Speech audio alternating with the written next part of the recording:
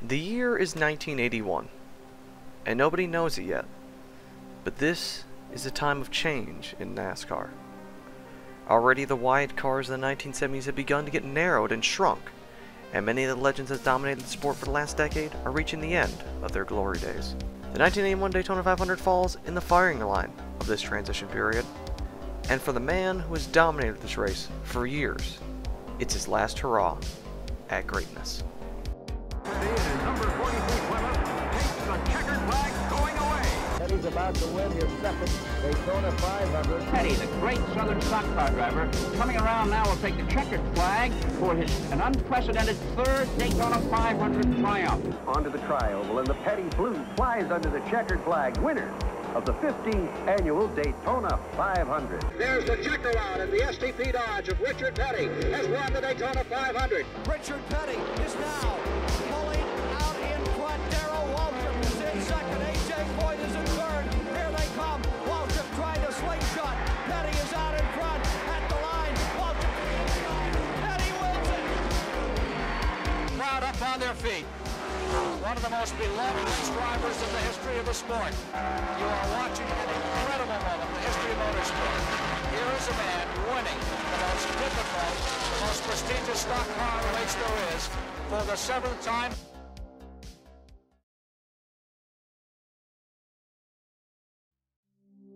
Good afternoon from a windy Daytona Speedway. I'm Ken Squire, and welcome to America's great race. On a windy day at Daytona, 42 drivers line up on the pit lane. The pole winner is Bobby Allison, driving for the same team and car number that won last year's event, the fastest 500 ever. However, they aren't driving the same manufacturer. The team has swapped to a Pontiac due to the aerodynamic deficiencies that the Oldsmobiles face this year. In 1981, the cars have been narrowed up compared to last year, making handling much more difficult. And already in the twin 125s, 2 cars have lost it and flown upside down due to the handling. And while both drivers escaped relatively unscathed, the fear is that this will persist with even gustier winds today. With all this in mind, the Allison team has chosen to run the Le Mans body that Pontiac provides, giving them an incredible aerodynamic advantage. Most teams have opted to Buicks this race due to their aerodynamic advantage, but still face a handling problem in the draft with their boxy rear window. The 28 team ran by Harry Ranier, however, picked up on the Le Mans rear-end design first, and have an incredible aerodynamic advantage. After this race, though, the rule will be changed to stop this from happening, but for now, Allison can run this Pontiac. Starting in second is Darrell Waltrip, driving for Junior Johnson.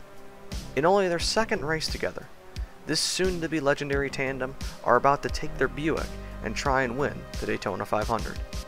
Waltrip is one of 14 Buicks in the field, and of the 6 manufacturers in the field, they have the most, with Pontiac in second with 11 cars. Even Richard Petty is in a Buick, even though in recent years Petty has shied away from the Chrysler in the 500, running Oldsmobiles in the recent seasons. He still was approached in the offseason by the car company about running their product once again.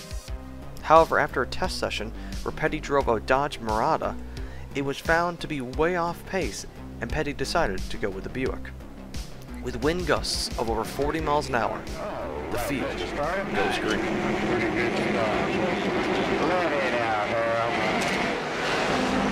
We have a start. Harold Kinder lets them out and down at a first turn.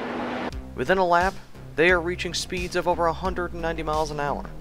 Allison establishes himself out front with fellow Alabama gang member Neil Bonnet in second. Quickly though, Darrell Waltrip catches up and pushes Bonnet by Allison for the first lead change of the day. But quickly, Allison in the one car of Buddy Baker passes back by. The next lap, Baker and Bonnet work past Allison again, and the reigning 500 champ is trying to beat the car that he won with last year. But after a lap, Bonnet passes by again, and in the opening 7 laps, the action is intense. Baker again passes back by, and Bonnet falls back. The Alabama gang roars back to the front and starts the lap past lap cars already. Bonnet on lap 8 dares fate and dives to the inside as the front pack grows to 12 cars. On lap 11, Buddy Arrington faces issues and has to pit. Even though they are outnumbered, Ford is still showing some strength with the legendary Wood brothers, and by lap 14, reigning Cup champion Dale Earnhardt has now moved to second. Soon he takes the lead. Meanwhile, Darrell Waltrip is beginning to trail smoke and is starting to slow. Bonnet gets Earnhardt back as Ronnie Thomas in the 25 is now facing issues. On lap 18, the first crash occurs. The number 39 of Blackie Wangerin hits the front stretch wall and goes into the infield. The sod rips off the right front the rest of the way and brings the field under caution. The leaders zip down the pit lane and make their first stops of the race. Meanwhile, the 11 team is now having more issues as the car is falling off the jack. They get it up and Waltrip beats the pace car off. However, the team is still working on the car, as when the car fell off the jack, it bent the entire front fender, and the car is also still smoking. The race restarts with Ricky Rudd in the lead. Other young hotshot Terry Labonte runs second to him, and behind them, Allison is cutting through the field and chasing them down. Not long after, Allison slices back and retakes the lead. And on lap 29, 3 cars all of a sudden report there's broken windshields. The 93 of Don Whittington, the 17 of Glenn Jarrett, and the 1 of Buddy Baker. In the onboard shot on Terry Labonte's car, running in the top 5, they have written in crayon, "Hi Justin." This is a message to Terry's week-old son, who is at home watching with Terry's family. Harry Gant is now facing issues on track and has to pit from the top 5. The team realizes he's having an ignition issue, and now Bonnet leads again as the Alabama gang continues to dominate. By lap 40, Richard Petty is riding just inside the top 10, as young guns and veterans continue to fight between one another. The one thing the new car appears to have done is made the racing better. Already 15 lead changes in the first 50 laps, and while riding on board with Terry Labonte, his engine lets go, and dumps oil all over the racetrack. And as he pulls into the garage, this happens. Running with the leaders. Oh, there's trouble. Car number 23 has spun off up in turn number 4 up by the tunnel. Jeffrey Bodine goes flying into the infield from hitting the oil and rams into a parked vehicle. People scattered, but miraculously nobody was seriously injured. And the caution is out, and once again, the leaders pit. In the pit lane, Allison and Bonnet get parked in and can't get out of their stalls, losing valuable time and positions. And under the caution, Dale Earnhardt again takes the lead ahead of the 28 and 21. Instantly on the restart, they fly by Earnhardt, and Allison continues to work with Bonnet. Bonnet and Allison again begin the battle as Earnhardt, in third, watches on. Soon after the restart though, the 7 of Bruce Hill hits the wall and brings out the caution. The race goes back green again, and lap cars race hard with Allison and Earnhardt, as Whittington tries to stay in front. Soon after, Jeffrey Bodine comes back out on track and continues his race after the infield excursion. Bonnet, who has fallen back, is trying desperately to get back to Allison at the front, making daredevil moves. In 5 laps, Bonnet gains 13 spots and starts pushing Buddy Baker towards the front. Soon they clear Allison, and Bonnet comes to the point. Allison now moves to second and is stalking Bonnet once more. He passes him back and retakes the lead. The two keep swapping the lead back and forth as they approach halfway, and as they dice through traffic now, the winds keep daring the cars in the wrecks, and Bonnet continues to peak for the lead. Right before green flag pit stops though, Cale Yarborough spins out after cutting a tire and brings out the caution. The field pits once again, and many of the leaders take tires and fuel. Meanwhile, AJ Foyt ran the stop sign at the end of pit road and is being penalized a lap, and he is fuming. As he's leaving the pit lane, he shakes his fist at the stop sign man at the end of the pit exit. While all this is going on, Johnny Rutherford comes in before the restart and has a clutch problem. And on the restart, Bill Elliott holds the lead, but quickly is passed by Allison and Bonnet once again. At halfway, Bonnet leads now over Earnhardt, and Allison is in third. Still, over 10 cars are racing for the lead, which was a rarity for the time at halfway.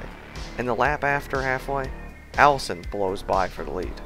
After a couple laps, they shuffle more and more, with Baker taking the point, and the sun starts to peek out as the leaders continue to fight. Waltrip is now third, but his car has been smoking now for over 100 laps. Meanwhile, Parsons comes in and is facing serious overheating issues, prematurely ending his race. The race is still between the 21 and 28, however, and Jimmy Means now comes in with engine issues as well. The race for the lead is still tight, and no one can get away.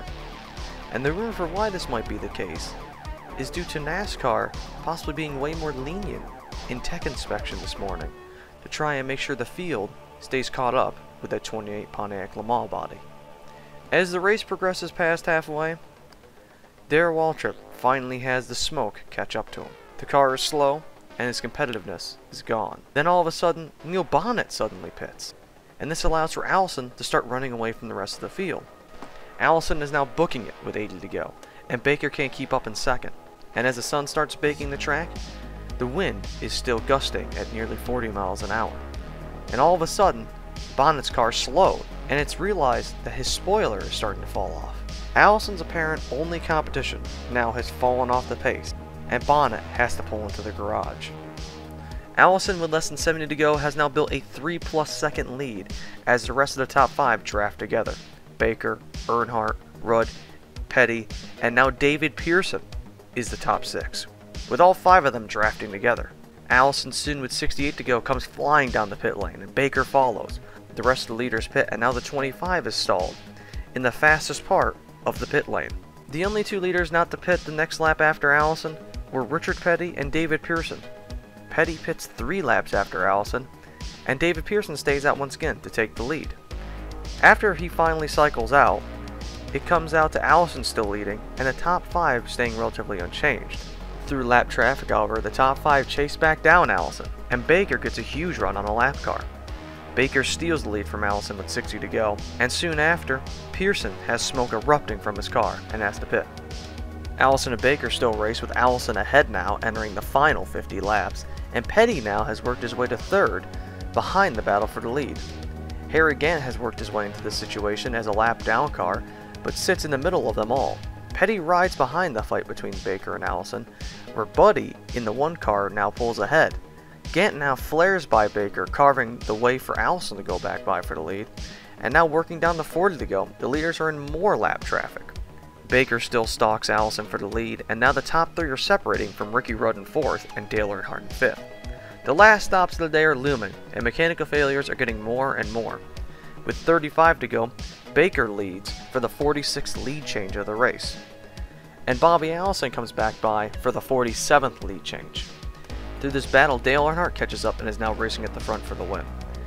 But Allison once again starts running away, and Earnhardt is slowing ever so slightly.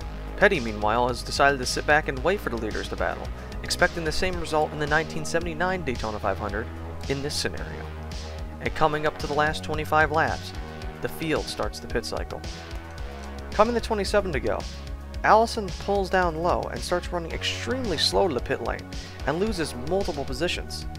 Petty stays out an extra lap as Bobby comes in to an unexpected crew and has realized that the car ran out of gas before expected, and now they need to refire the engine, losing even more precious time. They change 2 tires and fill it with gas in 15 seconds. Petty and Rudd continue to stay out, coming to 25 laps to go, and then Rudd now comes in the lap after, coming to 24 to go. Petty stays out another lap, and Rudd takes 2 tires and fuel as well. Petty finally comes in with 23 laps to go, 4 laps after Bobby Allison. He rolls to a stop. The pit crew's in the business. Dale Earnhardt, the crew chief on this car.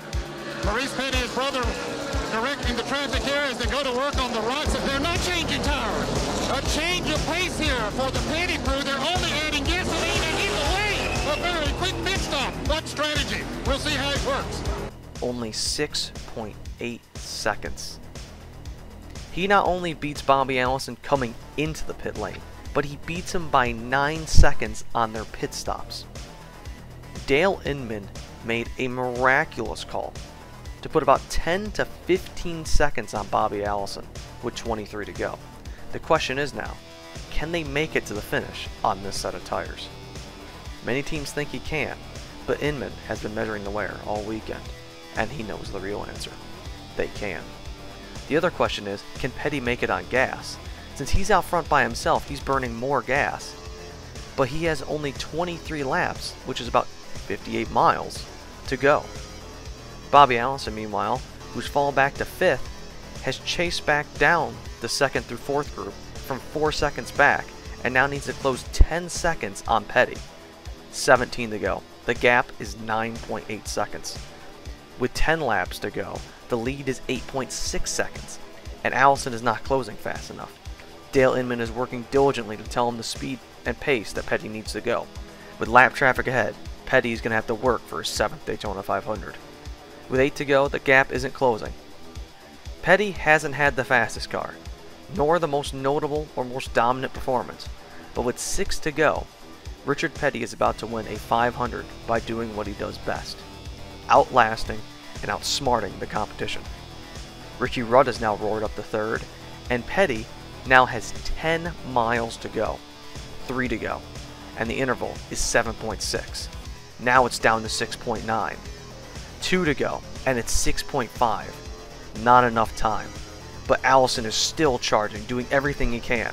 To the white flag, it's home free. One lap to go for Richard Petty, who looks like he's on his way to his 193rd career win. I'll tell you, I want to be there the day he wins 200. The crowd up on their feet. One of the most beloved race drivers in the history of the sport, going down into turn number 2. You are watching an incredible moment in the history of motorsport. Here is a man winning the most difficult, the most prestigious stock car race there is. For the 7th time, Bobby Allison. A win situation. The sort of strategy he brought here is like sinking about a 90-foot putt to win the U.S. Open by 1 hole. Out of turn number 4, Richard Petty holding on to that lead like a hammerhead shark. Here he comes, coming down, seeking out, and is he slowing down? Is he running out of fuel? He's coming across the line slowly, but he takes the checkered flag. With Stan Barrett's crash after the flag, the Daytona 500 is over. Richard Petty wins his 7th 500 and his 193rd Cup Series race. The emotion is overflowing. The team is ecstatic. No other man up to this point besides Cale Yarborough has won the 500 more than once, but Petty now has 7. In victory lane, Petty is once again happy. And the man behind the master strategy, Dale Earnhardt, seems the most emotional. We're coming to you live from Daytona, and right now they're prepping for the Grand Slam of tennis, McEnroe against Vilas later today. Here you'll see it live on CBS. Right now we're getting ready to go back to victory lane, where the celebration continues for Richard Petty. His first cousin, who's been with him for every race but 2 in his entire career, is standing by with Ned Jerry. That's Dale Earnhardt, 7-time champion, 7-time winner of the Daytona 500. Dale, what a brilliant move you fellas made out there. Well, Ned, we kind of had it planned for a while. Our radios weren't working too good, and there's so much wind in the car, and then the other guys kind of slipped in on us before we was ready for them, and we'd had it planned that way. If it had been a caution, we'd have had the race, but it was far down the line, Ned. We'd had it figured that way for a good bit, and we was hoping we could catch them changing tires. Richard said that he was not concerned about the tires. I'm sure that you had measured them all along and knew exactly how far you could go. There was no tire wear at all in the 125-mile races. There was no tire wear all week, and we had projected that we could go right at a full race without changing left side rubber. Dale, winning this race goes back a long way. Just what happened here today was not the total story. We worked our rears off, Ned, to get ready for this race, and a lot of families have sacrificed because we've worked night and day to get ready. When you say sacrifice, what do you mean? Sometimes you have to put your family aside, it seems like, to get your car ready. Well, I'll tell you, this crew really knows how to do that. I know how appreciative you folks are for the dedication that the crew put in, the effort in bringing this car into Vickery Lane. Congratulations again, Dale. Thank you, Ned. Richard doesn't know it yet, but Dale Earnhardt does. After this race, Dale would leave Petty Enterprises for the first time ever in his career and go work for the Rod Osterland number 2 car. Not only was this Richard Petty's last Daytona 500 win, but he and Dale Earnhardt would never win a race together again.